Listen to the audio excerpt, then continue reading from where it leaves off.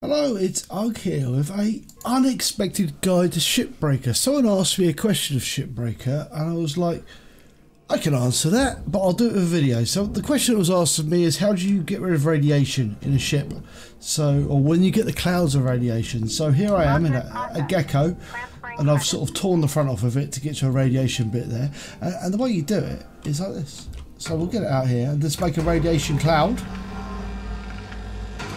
There we go, radiation cloud. Right, so this is how you make a radiation cloud. Let's make one like...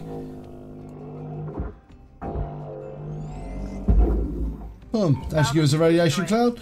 Right, so you've ended up with a radiation cloud you don't want. So what you do is you get a coolant canister and you give it a tap.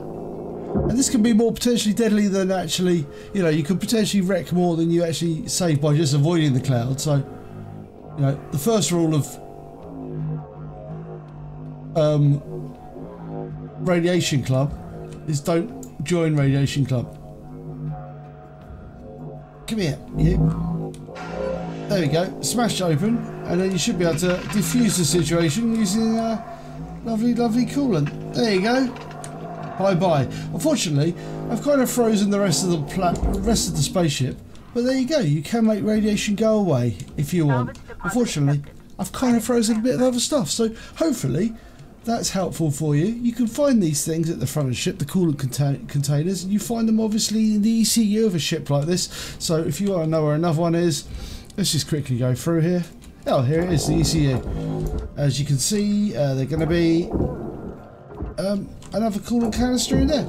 So as you can see, give it a dink, and you can destroy, freeze whatever you want. There you go. So I'm going to say thank you very much for watching. Hope you enjoyed this very quick tutorial, a bit of a flashback to Hardspace, and I'll see you next time. Thanks a lot. Bye.